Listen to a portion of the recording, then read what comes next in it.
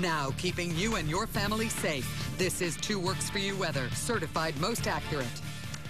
Welcome back. The time is now 6:40. The big story for today, the wind advisory. This is both for today and tomorrow. The wind will be up near 40 miles per hour at times today. So if you're headed north, awesome gas mileage for you. That kind of sums up the weather for today. 43 degrees to get things started this morning. Can see the tower cam bouncing around in the wind with that south wind at 20 miles per hour. Now, as far as the forecast for today, we'll have the strong south wind. You can see that in the futurecast with the fairly long wind arrows. No major areas of clouds and not expecting to see any rain anywhere near Oklahoma. This afternoon, dry weather, temperatures reaching into the 60s. Then the strong south wind will hold up temperatures for tonight.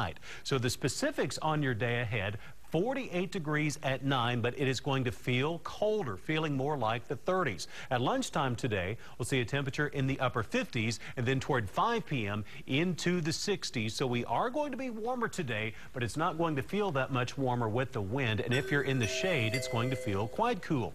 Here's the 7-day forecast. Tomorrow is the warmest day of the next 7. 70s on Saturday. On Sunday, a few showers and thunderstorms possible. Not expecting heavy rain on Sunday, but Monday and Tuesday look cold and wet with 50s with those rain and thunderstorms likely. We still need the rain, so I guess it's good to have those rain chances on there. Sounds good. Thanks, Thank George. you, George. One of the